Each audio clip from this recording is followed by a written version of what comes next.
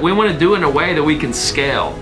Like, we want to do it where we just hit one button and boom, it's taken care of, right? That's what a weekly email is. Every Wednesday I sit down for 30 minutes and I make an email that is a massive value add for my customers.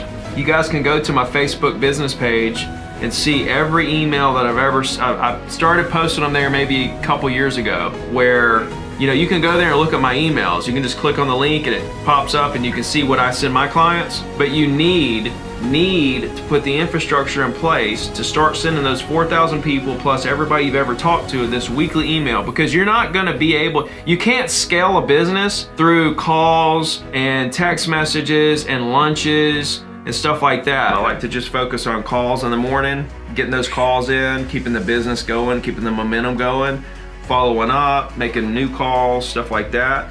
And then the afternoon is just whatever appointments or, working on my coaching business or whatever I'm doing then, just kind of finish out the day strong. So about 3 or 4 o'clock, it's really good to sit down and look at your notebook or wherever you keep your notes on what you got going on. It's good about 3 or 4 o'clock to look at that and make sure you're not missing 1 or 2 things that are really important that have to get done by the end of the day. And that way at 5 o'clock, you got everything done. You're never going to get to the end of your list. So of course, a lot of that list is going to get moved and transferred over to the next day, but at least you got that email out you said you were going to get out by the end of the day, or made that phone call that you were supposed to get back with somebody by the end of the day, and you can go home and not worry about, did I forget something? Okay, in 2021, as tight as the market is, any other market's going to be a cakewalk to you.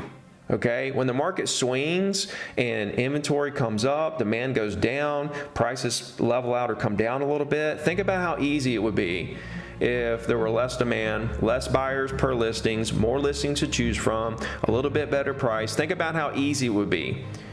So if you really lean into this market and go all in with, okay, how many people can I talk to and build relationships with and do as many deals and help as many people as I can, it's going to be tough, I get it, but how many relationships and deals can I put together this year, right, and just survive and come out the other side of 2021 with a bigger database, much thicker skin, right? We made it through one of the toughest markets Ricky's ever seen, right?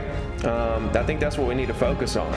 They need to take a mental snapshot of that conversation and how the person on the other end of the phone, what their tone is, what your tone is, the fact that they're comfortable with you, you're comfortable with them, because our #1 job is to help people feel comfortable with us. Okay, and the only way to do that is to be comfortable with them. So who better to model that scenario outside of talking to someone that you're very, very close to? And if you may take a mental snapshot and start trying to emulate that same feeling with your prospects, and you give the vibe that you're treating them like you would your mom, dad, brother, or cousin, they feel that same love and energy, then they're going to give it right back to you.